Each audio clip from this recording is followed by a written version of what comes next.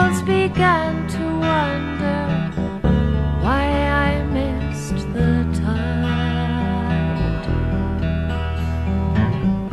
You sometimes came to brown your arms, and you sat up in the stern, and you thought how fine the valleys were in between each crest. And you might say,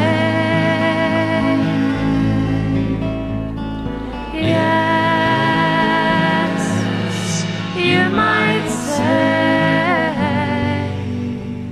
the mariner was glad.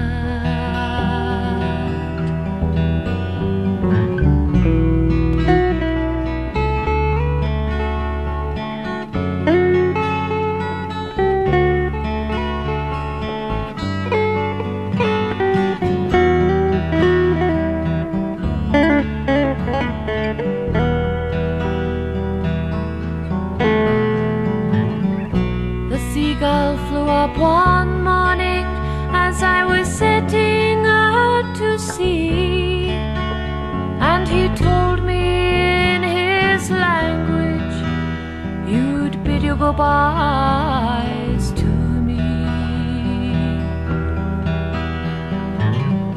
I climbed up to your house and tapped upon your window, but all I saw within your rooms were paintings of the sea, and warm pullovers on the floor, and boots with sandy heels, and drawings that you'd made of me while sailing out to sea.